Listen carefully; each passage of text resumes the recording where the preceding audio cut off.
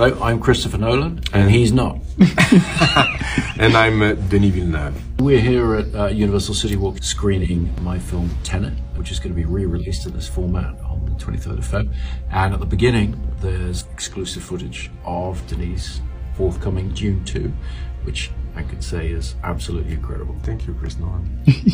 We're going to talk about IMAX film and seeing films on the big screen. The future of cinema is really related with this idea of event. There's nothing more spectacular than an IMAX screening. Yeah, I think the size of the screen, it really fills your peripheral vision. It really lets the screen disappear. It feels like you're going into that world. What I loved about watching the Dune footage on that screen is you just feel more that you're there. It's a unique place, a special place that you've never been in real life, but in the movie theater, suddenly you're there in the action. It's another dimension of storytelling. It's just a whole other tool.